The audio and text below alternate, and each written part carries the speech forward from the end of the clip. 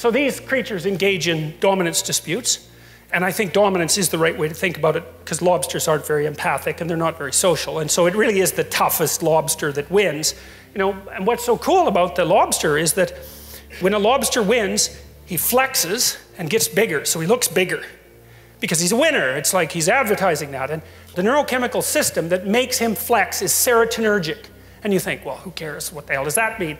Well, I'll tell you what it means. It's the same chemical that's affected by antidepressants in human beings. And so, like, if you're depressed, you're a defeated lobster. Like, you're like this. I'm small. I'm not, you know, things are dangerous. I don't want to fight. You give somebody an antidepressant, it's like up they stretch, and then they're ready to, like, take on the world again.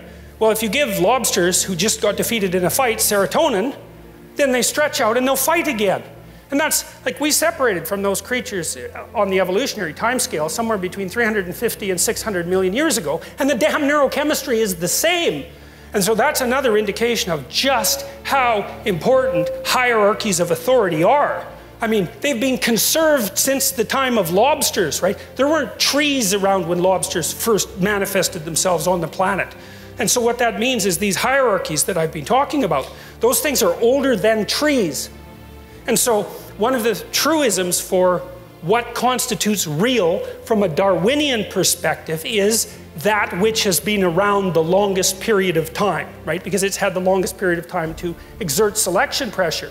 Well, we know we evolved and lived in trees, something on the order of 60 million years ago. We're talking 10 times as far back as that for the hierarchy. And so the idea that human beings, that the hierarchy is something that has exerted selection pressure on human beings is, I don't think that's a disputable, that's not a disputable issue. How it's done it and exactly what that means, we can argue about, but like that sort of biological continuity is just absolutely unbelievable. It was funny because I revealed this finding. You know, I didn't discover this, I read about it, but I talked to my graduate students about it. I used to take them out for breakfast, you know, and they were a very contentious, snappy bunch. And they were always trying to one-up each other, and they were quite witty. And for like 6 months, until it got very annoying, every time one of them one-upped the other, they'd stretch themselves out and like snap their hands like... So that was very funny. It was really very funny. So you see this in lobsters, and so that's pretty amazing. And one of the other things that's really cool about lobsters is that, let's say you've been like top lobster for a long time, but you're getting kind of old, and some young lobster just, you know, whales the hell out of you, and so you're all depressed. But the thing is, your brain is dominant.